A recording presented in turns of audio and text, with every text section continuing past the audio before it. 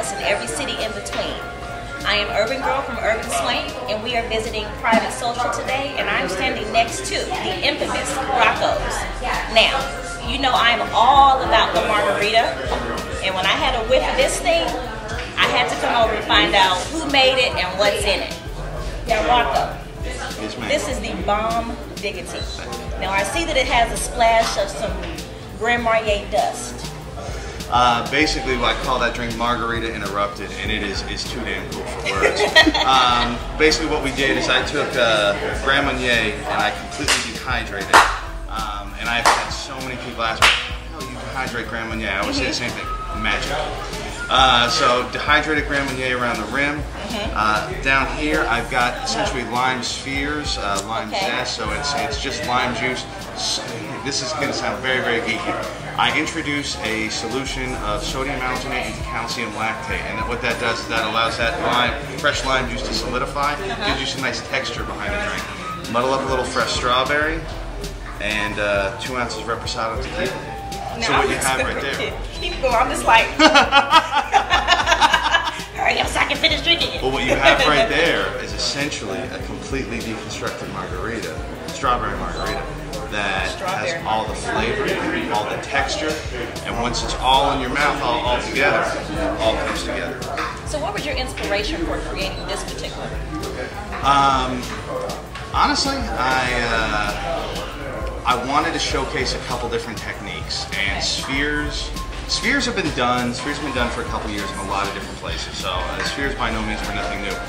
Dusts, in a lot of ways, are really starting to come onto the scene, especially out on the coast. I'm from California originally, so I saw it a couple places out there. I used to live on the Jersey Shore, so a couple places up in New York. I saw them doing some stuff, and but nobody ever tells you how to do it. So I messed around with it for the past 6 months or so, and then finally, I got it to work. Yeah. And it was one of those things that, how can I showcase this technique, that technique, and do something that's presentable, something that you've seen 100 times before. Who the hell hasn't had a margarita in the past week? Exactly. But I want to do something a little bit different, a little bit familiar, but too cool when you see it. It's really cool. Now, let me finish indulging in this. And I do have one more question, but I have got to finish this margarita. It's like calling my name.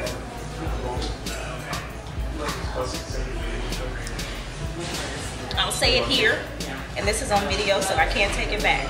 Again, I am all about margarita. This is the best margarita I have tasted in the country, and you know we have been all over the world. You've heard it first from Urban Swank.